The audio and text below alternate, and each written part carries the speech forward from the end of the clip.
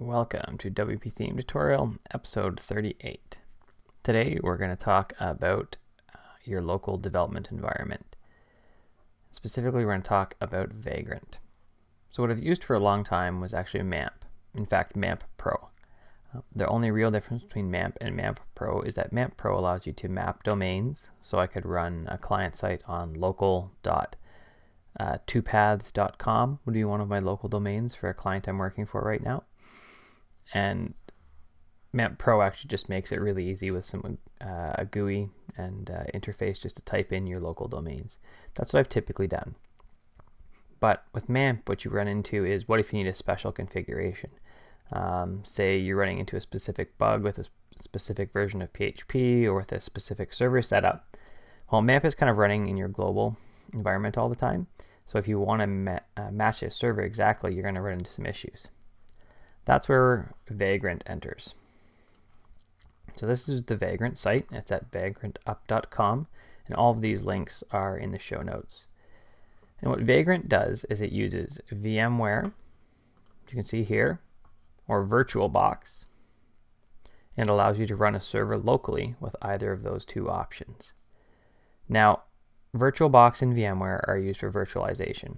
Typically on my Mac, I use them for running Windows to test the IE browsers in Windows, and also Chrome or Firefox in Windows environments. So what Vagrant does is it interfaces with them to allow you to set up a virtual server environment. And that way you can configure it to anything. If you want to run it with Nginx and a specific version of PHP, that's not a problem. If you want, or if you need to run Ubuntu as your server and PHP, then that's fine. Or if you need to run kind of anything else, you need to run Debian Linux, that's totally fine as well. So the first thing we need to do is you're going to need to download VirtualBox, is what I'm going to use because it's free, and Vagrant. So you go to the site, download, and then for OS X hosts, it's going to download that. And for Vagrant, you can click download, and you want the latest 1.2.2. And I download the OS X version. I actually already have those installed, so I can cancel that download, and I can close both of those. The other thing we're going to need is we're going to use the Varying Vagrants project by 10up and Jeremy Felt. This is specific to WordPress, and it's excellent.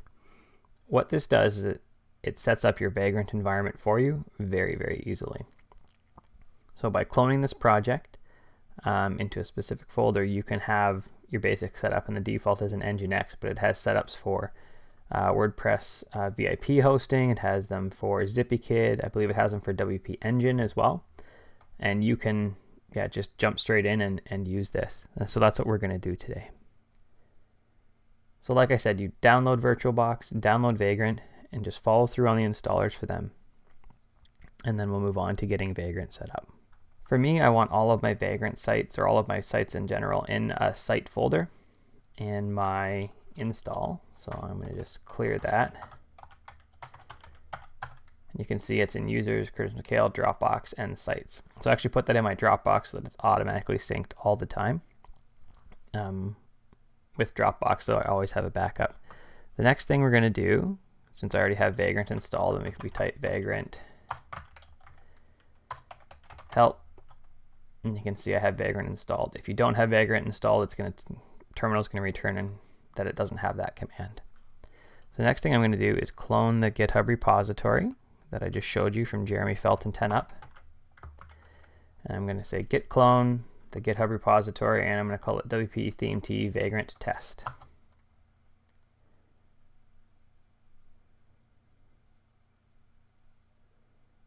You see it takes a few seconds to download. I'm going to cd into WP Theme T Vagrant Test. You can see I'm in that folder now. So the other thing we have to do is we need to make sure that we have a correct hosts entry for our file, to make sure that when you type in this case local.wordpress.dev, it actually points to our local environment. So what we need to do for that is sudo private etc hosts. Now the sudo command is often called superuserdo, and it's going to prompt me for my password. Oh, sudo, it's because I didn't type vim. Sudo, I'm actually going to use mvim because that's Mac Vim, but you can also use Vim or Sublime, Sub-L, depending on how your environment's set up.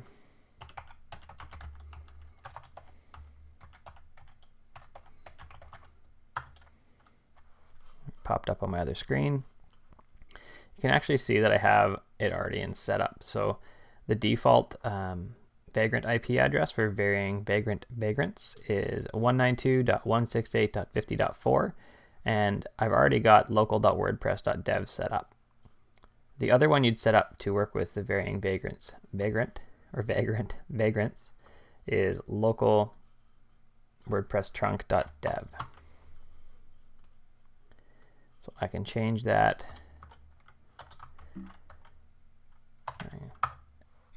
So I just saved and closed that with the :X. When you install Vagrant right away, sorry, I should backtrack there. When you install Vagrant right away, if you had terminal open already, then you'd actually need to close your terminal and open it back up to have Vagrant work, or else it won't notice that it actually is the Vagrant command. So now that we have our hosts file set up properly, what we're going to do is type Vagrant up, and that's just going to start our server for us. Now, the first time we do this, it's going to download about 300 megabytes of information. It's going to take a while. So I'm going to type Vagrant up and let it run for a little bit, and I'll actually chop the screencast a little short so you don't have to watch it all. Once it's been up once, it doesn't have to download all that a second time. It can be cached locally. All right, so we have Vagrant all loaded now.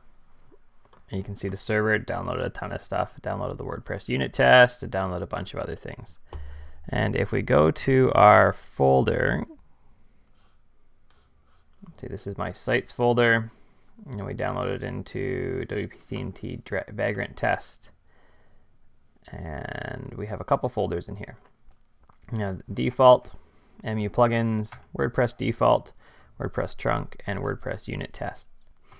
Now, the www folder here is actually mapped to the www folder inside our Vagrant install. So if I type Vagrant SSH, which is just going to SSH me into the virtual server I have, and cd/,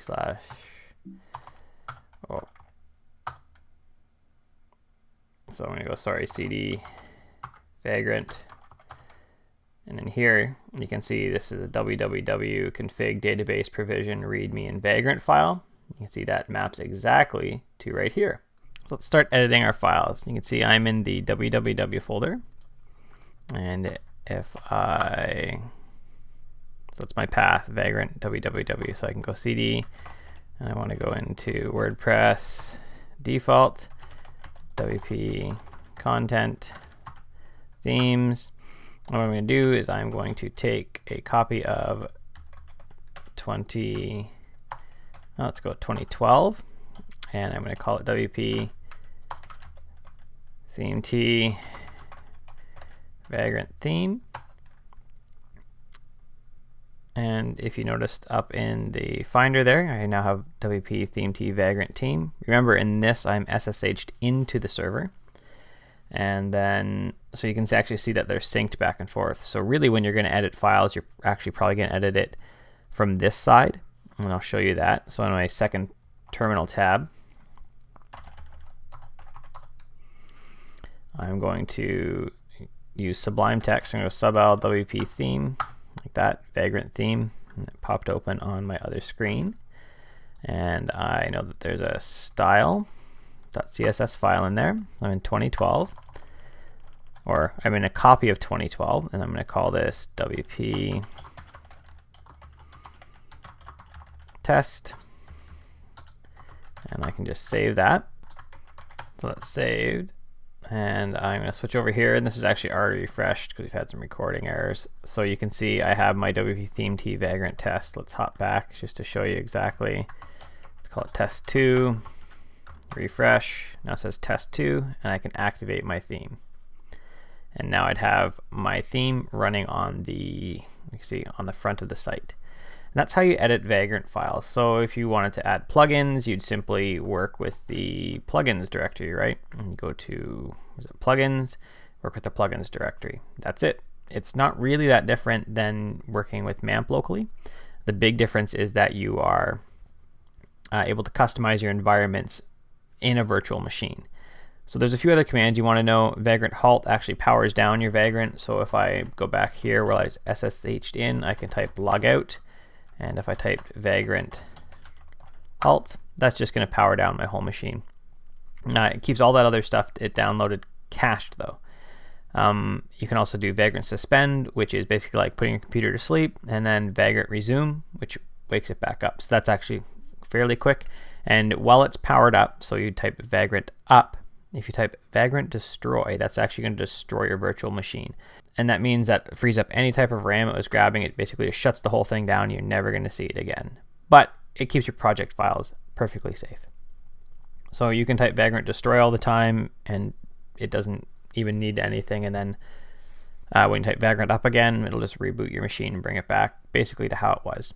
This is also great if you're working in teams. You can distribute the Vagrant configurations back and forth, so you can all be working exactly off how your live server is set up. And if there's a change, you can just distribute new Vagrant ones, and it lets you really separate your code that you're writing, all your theme and plugin files, from your environment, so that you can operate them totally separately. In short, Vagrant is awesome. I've just really started digging into it in the last 2 weeks, and it's excellent. I'm super excited. Thanks for watching.